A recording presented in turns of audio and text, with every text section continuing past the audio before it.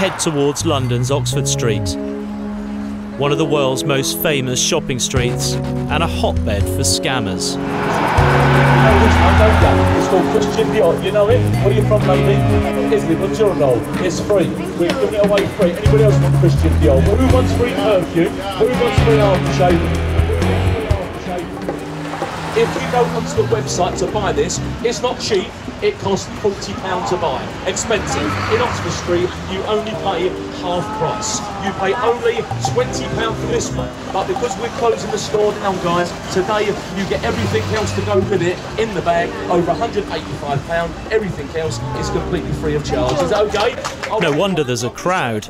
This guy's giving away a bag full of perfume for just $30. Everyone, are you watching? This is free. This is free. The crowd are lapping it up. But let's see what you get for free. Well, as I suspected, not everything there is quite as it seems.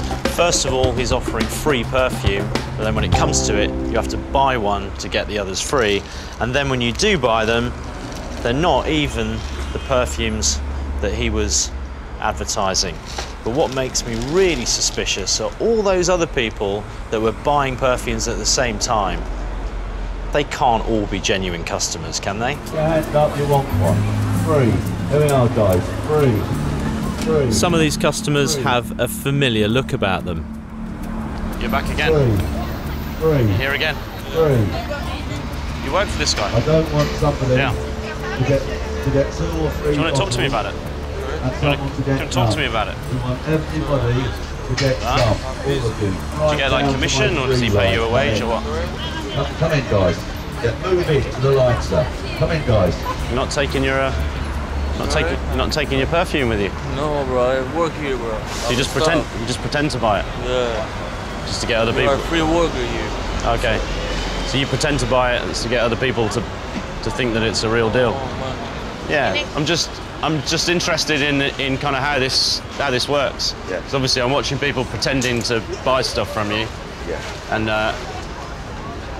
turn around the back. On the front, turn around the front. Yeah. Fragrance promotion on the back. Yeah, we're not hiding nothing from nobody. yeah, it's not completely honest though, is it? What's dishonest about it then? Well, people are pretending to buy stuff. They're not. They're what you call crowd encouragers. We're not breaking any laws, mate. We're not selling heroin to people, we're selling perfume. At the same time, they're still pretending to buy perfume, aren't they? To encourage other people to buy perfume. Well, it's a business, isn't it? If you go to a wedding and there's a buffet, nobody wants to be the first one in. No one wants to be the first one in the queue, do they? As soon as one person goes in, next minute everyone's in behind them. In life, mate, we're all sheep, all of us. You, me, everybody. We're all sheep. Simple as that. I'm also giving everybody a very nice free bag to carry it home in. Well, a good old-fashioned bit of British showmanship is how they see it. We're just putting it on for the tourists, mate. It's an old business and it works. And my God, they must sell a good bit of perfume to be paying the rent on that place.